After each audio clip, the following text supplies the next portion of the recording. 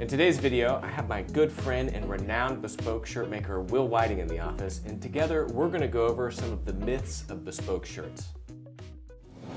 I'm Kirby Allison, and I love helping the well-dressed acquire and care for their wardrobes. Join me as we explore the world of quality, craftsmanship, and tradition. Wil, hey, thank you so much for making it to Dallas. I guess, this is, we're fortunate enough to have this be one of your stops on your U.S. trunk show. So that's really exciting to have you here. Yeah, pleasure to be here. Yeah.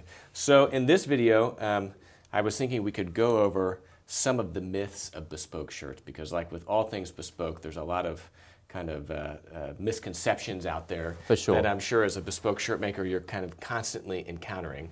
So I thought it'd be fun to just kind of go over those, and we could have a conversation just kind of about some of these nuanced kind of misconceptions of bespoke shirt making. So first and foremost, we've got a nice drink. It's the end of the day.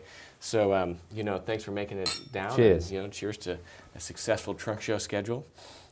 You're off to New York next, aren't you? Yeah, tomorrow. Okay. And so how developed is your U.S. trunk show kind of tour? I mean, you do San Antonio, Dallas, and New York. Yep. Will you be adding cities? Yeah, definitely. I started with New York in my first year, and that's slowly developed. Always open to new destinations. Of course, the West Coast will probably sort of come up soon. Yeah. They make a stop there. I'll be maybe doing Texas twice a year. Okay. I've currently been That's doing great. it just once. But yeah, it's good to be here. Yeah. Well, let's jump into this, and it's just kind of a casual flow, and you'll have to let me know what you think. These are the results of some questions we had on Instagram and some things that we're asked quite often. So the first one is that bespoke shirts should fit slim. What do you think of that? Okay, so for me, bespoke shirt is all up to the client, but the most important part is the shoulders. The shoulders have got to be right. If they're not, the shirt for me will never fit someone right. So for it to be slim, it's just personal preference. Okay. You don't want it to be too close because it'll look tight.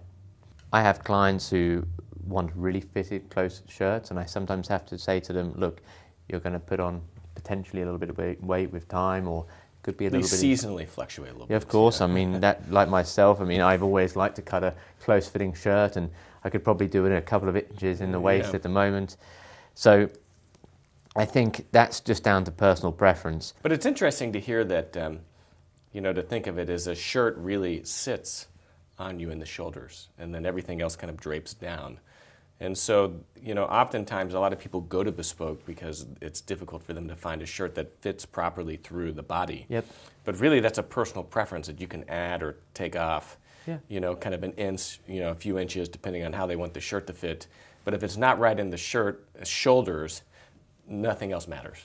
I think so, and that also, what comes into that is balance. Okay. The same with tailors, you've got a front, so the front and the back balance of the shirt, and that affects the sort of where the armhole is. Mm-hmm. So you want to make sure that balance is right. You want to make sure that the armhole is in the right position. So people say, well, high armhole, yeah, of course, but it's all relative. Okay. Someone might be the same height as someone else, but they could have an armhole an inch or two lower. Okay. So just need to make sure when I'm doing all my measures and check measures and cutting a shirt and doing the trial shirt, all these things are right for that person. You could have a hunchback, you may have a very developed chest, and that would all affect the balance of the shirt. Okay, and then how you would kind of cut the yoke and the shoulders and everything together. Of course. So once that's right, because I always felt sometimes with certain shirts I was wearing before I got into bespoke that I was fighting with the shirt, because the block of that shirt was cut for someone who wasn't similar to my body type. Yeah. So actually that sometimes leads on to other questions. Some people can have a ready-to-wear shirt and it fits them great, and a ready-to-wear shirt from another company may be awful. Yeah, well, that's one of the things that I see with the shirts that you made for me, the beautiful kind of button-down collar shirts, is that they do sit naturally on the shoulders. I mean, they just sit, effortlessly, and then they kind of drape down, and you're not feeling it kind of pull forward or pull back. I'm not ever really kind of messing with the collar in order to pull the shirt back forward on me. And I guess that really all comes down to the shoulders. Yep. Yeah, interesting. Well, myth number 2, floating or unfused collars are better. So we really have to look at the history. Okay. And typically a floating interlining, which is just a piece of interlining, was used historically because that's all that was available. And then as times have progressed in technology, they've applied a glue to the interlining that can be stuck to the outer fabric, as you say, and it can create a slightly more cleaner aesthetic. It also helps with pressing. Yeah. So does it also help with the shrinking? No, I think if you've got the same piece of interlining, one with glue and one without, if the interlining has been treated in the same way by the person who's making it, that shouldn't affect it too much. Okay. So going back, a lot of shirts are made with floating interlining. It's actually a little bit more challenging to make a collar like that. I won't go into it, because I'd have to show you. Yeah. To dispel the myth on this topic, I think it all comes down to personal preference again. Okay. So a floating interlining can sometimes be a little bit more softer in the feel. It also requires someone to press it right, because when you're pressing that type of fabric, you can sometimes create creases in this part of the shirt. Absolutely. That can look quite ugly. So with a fused piece of interlining, you don't have to worry about that. No, sometimes you didn't even have to, worst case, you didn't even have to press it. Yeah, okay.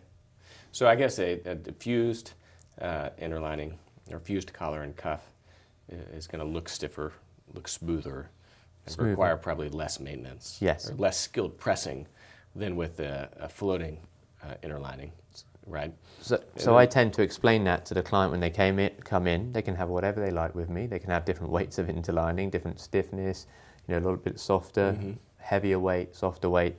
I tend to just want to make their life easier. If they want to press it themselves and they want to experience how a floating interlining is, yeah, of course. But most of the time, people nowadays will default to fused. Really? Okay. So the majority of what you do is fused. Yeah. And you have, one of the things that, that I think about when I think of fused interlining is the risk of having bubbling. Yep. Is that still a problem with today's fusings? Well, it would be perhaps if you're buying a low quality fusible. Okay. But as time has gone on, the quality of the interlining has improved a lot. I mean, there's specialist companies making this that sell millions of meters a year. Okay.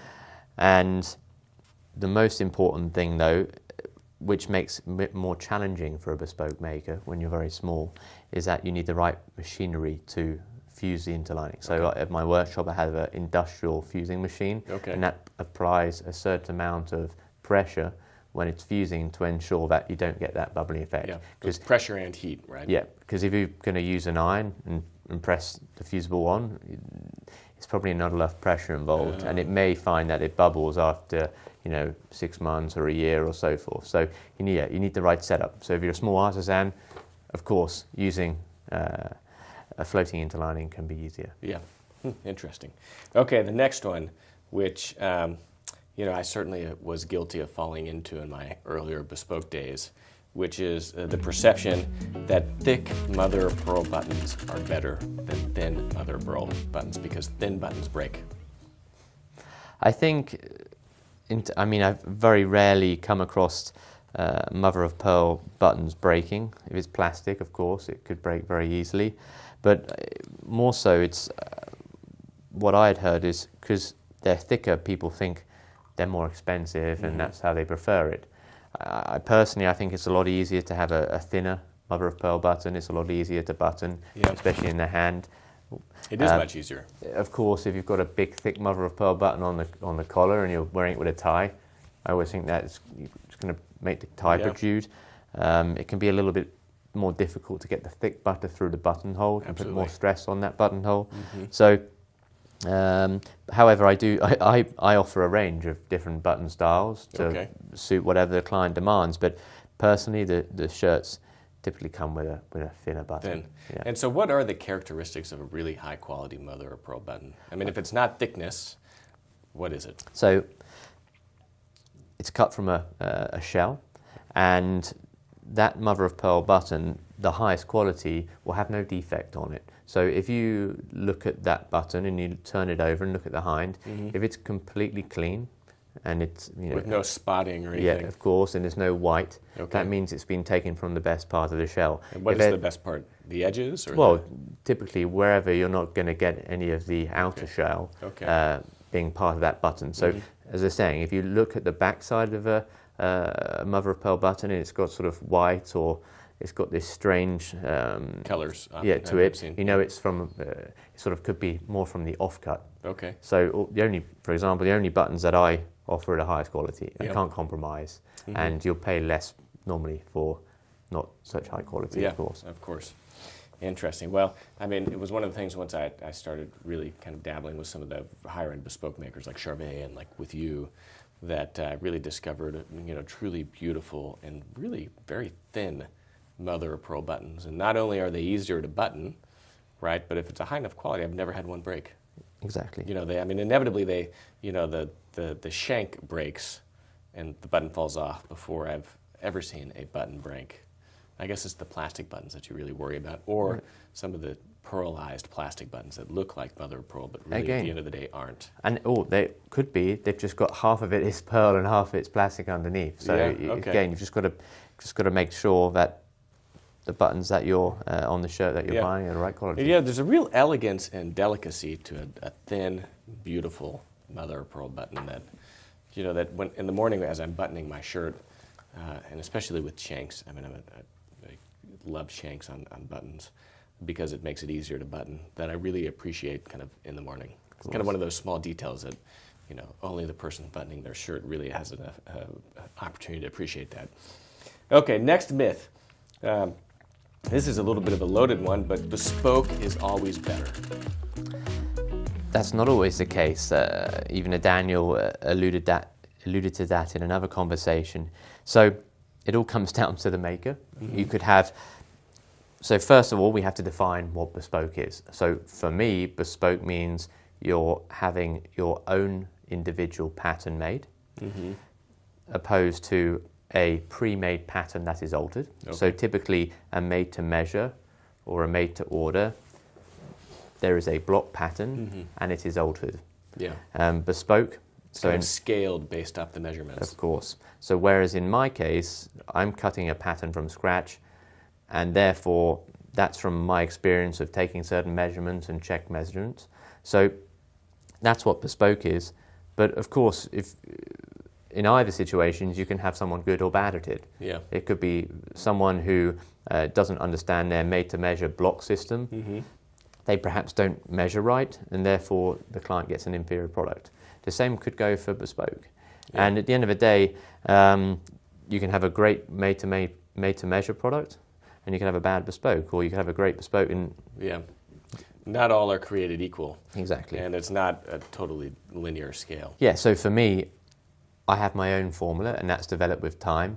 I also take a lot of check measures. So I've got my paper, and I'll draft a pattern from those measurements. And then also I've got my check measurements. So if I'm sketching something out and I'm looking at it and I'm thinking, this doesn't really add up right, I can look at my check measurements, because of course everyone's body is different. They could just have really, really broad shoulders, and their neck might not be that, in proportion with their shoulder width. So then I know, actually, I looked at my check measures, it's okay, and I'll confidently go on and finish the pattern. Once I finish the pattern, I can cut the fabric and create a base fitting. And with my bespoke process, I want to put the front end time in those fittings, and then recutting the pattern till we get it right. Yeah. And I guess one of the things that's different about a shirt maker than, say, a suit maker, a tailor, is that once you kind of settle on the pattern and you cut the fabric, your margins and your tolerances are so tiny that there's no do-over. If you cut it wrong or if the pattern's off, you can't pull it apart and remake it. It's done. You have to scrap it and start over. Well, you may be able to unpick certain parts. The sleeve's been set in, you could unpick it, but you don't typically have any excess fabric in there to let it out, or even if you want to take it in, it doesn't work as simple as that. So you've got to make sure the initial phase is done right. Yeah. So my other question with bespoke is, how important is it that the pattern maker be the one actually doing the measuring and then doing the fittings? So I think that comes down to the team that you have in place. if you have a really well-defined measuring process where the pattern cutter has spent a lot of time with the person measuring, then it can work in harmony. Of course, if there's a bit of a disconnection between those people, then of course, how do I know how long you're measuring the sleeve at? What point at the hand or the wrist, or where are you doing it to? So I think, you know, it's great for me because I'm measuring and I'm cutting the pattern, I'm doing the fitting. But as a business sometimes scales, if you want to scale up, you have to have other people doing other roles. So you know, before I was working for myself, someone may be measuring who wasn't cutting the pattern, but it just taught me to have a really strict process in place. Yeah, and I guess at the end of the day, I mean, that's one of the things that really matters, is just having, especially with shirt making where there's such a small tolerances, is having a very strict process and how things are doing the same way every single time, because it's the only way that you can produce over thousands of shirts a consistent outcome. Yep. Okay, next myth. What about machine-made versus handmade? Because even within Bespoke, I mean, you've got the full range of, you know, fully machine-made shirts that are true Bespoke, like Charvet is a fully machine-made shirt. Yep. All the way down to fully handmade, which, you know, you have a fully handmade offer also, and you've got a fully machine-made offer, and then something in between. So, you know, is one better than the other? I think it comes down again, similar to that bespoke and made-to-measure question, is how good is the machine work and how good is the handwork in the shirt? Because both can be sloppy, I suppose. Yeah, exactly. So for me, I wanted to just be able to offer a mixture of different finishes, because certain clients had different preferences. Of course, handwork can take longer, but there's also a real skill in both. It's very difficult to sew a machine-made shirt with very neat stitching around the collar and the cuffs, and perhaps having on the side seams quite a narrow distance. So I think with any shirt, is whether it's handmade or hand finished or machine finished, you just want to make sure the quality is very high. Yeah. And yeah, of course, I mean, I have a preference for a handmade buttonhole. I think it's very aesthetically pleasing. I like to see sometimes sleeves set in and finished by hand, but at the end of the day, it all fits what the client's after and the look that they like. Yeah, and I guess some clients might prefer a really tight and neat aesthetic that really inevitably you get from machine, made shirts. But then, like for instance, my shirts are kind of that middle grade where it's a little bit machine, a little bit by hand, and the certain items that I feel that I appreciate that tight kind of symmetry and kind of organization to are done by machine. But then certain elements like the collar and the sleeves being set in by hand, I think really leverage the beauty of that handwork. Whereas, doing the long seams of the collar, by hand is kind of a little bit of an embellishment, in my opinion. Of course, I understand that, and I think with the full hand offering that I have, there's a certain clientele that really likes that, but it's a small amount. Small amount, yeah. Okay, next, this comes down to fabric, which is the finer and more expensive the fabric, the better.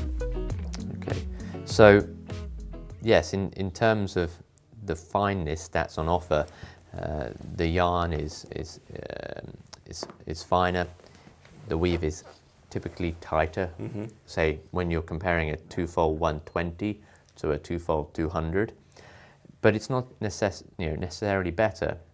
Why is that? Because I feel that you probably get more longevity with a slightly not so fine fabric. Also, with the finer fabrics, they can be a little bit more transparent. You don't get so much durability out of it, so it's more of a luxury. Most of the clients that I deal with prefer fabrics that are quite durable. They like sort of more of a feel to it. Also, the climate that I'm in the UK, although I'm here in the US, the fabrics with more body are preferred because it was less, like we said, there's less transparency involved. And warmer. Yep, and warmer. Yeah, I mean a two-fold 120 or 100 could be in a poplin, could be 110 to 130 grams, whereas a two-fold 200, two-fold 240, yeah, 2-ply could be something like 80 grams. Yeah, wow, so 20 to 30% less weight. And if that was a voile, it could be 65 grams. That's crazy, yeah, interesting. So, it comes down to client preference. I mean, one of my favorite wide cotton shirtings is actually like a 110. I mean, it's a really heavier weight fabric that I think holds its press better throughout the day. It has zero transparency to it. It has a body that gives it a crisp, clean look that you wouldn't get from that same, shirt as like a super. Yeah, my favorite is normally a 2-ply 140. Okay. I think that's a really good middle balance, ground in terms of price, in terms of durability, the feel. Yeah. Interesting. So our last myth is that you have to launder your dress shirts every single time you wear them. Is that true? That every single time you wear a shirt, you should send it to the dry cleaners? Me personally, yeah, I'm laundering the shirts after every wear. Really? But I think it all depends, because you could be wearing a casual shirt and you could have a vest underneath. You might not have the collar done up, so it might get less sort of wear. If you're wearing a white shirt and you haven't got an undershirt and the tie's done up, yeah, at the end of the day, there's going to be discoloring in the back of the neck. Of course, there's sweat in the armpit. You want to make sure that it's well laundered.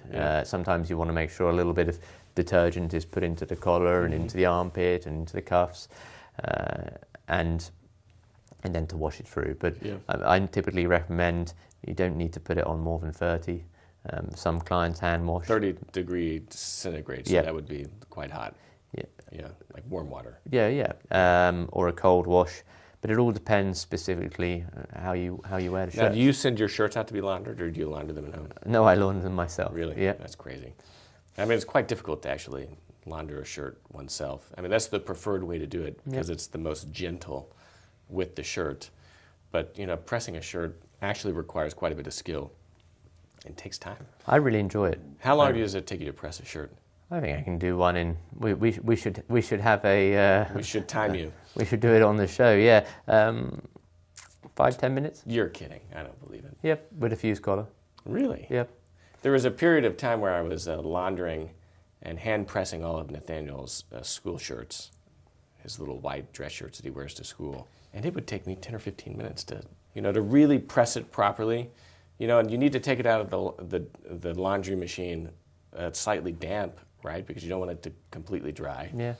I enjoy this topic because I remember when I used to press shirts years and years ago before I was even in making shirts, and I used to hate it. Whereas now I feel I've defined a process and for pressing, and there's never a time when I think, it's difficult to press this part. I have a sort of methodical process. Really? Because the lifetime of any clothing really can be measured in how many times you send it to the dry cleaners, because they're so rough with the garment. Yeah, especially here. There's a lot of heat put on the shirt. These 99-cent dry cleaners, I mean, you get what you pay for. I mean, 20 or 30 trips to the dry cleaners, and, the shirt is either, severely disformed or needs to be checked out. Yeah, I understand that, and you will get a lot more shrinkage as well. So if you're having a lovely shirt, you want to make sure you're looking after it. The same with, I'm sure there's people with lovely luxury cars. They make sure that it's take it through the drive-through car wash. Wil, hey, thank you so much. It's always a pleasure to be here. To have you here in the office, and I appreciate you kind of walking through these myths of shirt making with us. I look forward to next time. Yeah, cheers.